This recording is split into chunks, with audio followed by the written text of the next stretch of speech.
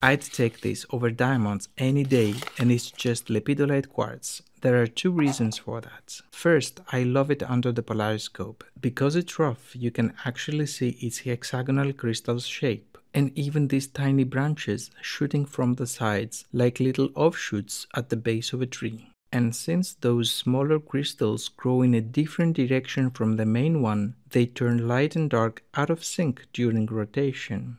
The second reason is even more visible under magnification. It's absolutely spectacular. These needle-like inclusions are flying in every direction, sharp, metallic, and perfectly suspended in the quartz. Some are silvery, other golden or lilac, depending on how the light hits them. Lepidolite is a lithium-rich mica, and these inclusions crystallized alongside the quartz.